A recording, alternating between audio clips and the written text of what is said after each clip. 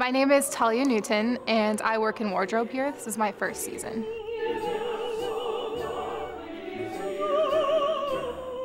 I'm a very creative person, both in and out of my job, so I like to do a lot of stained glass. I make stained glass stepping stones and tables.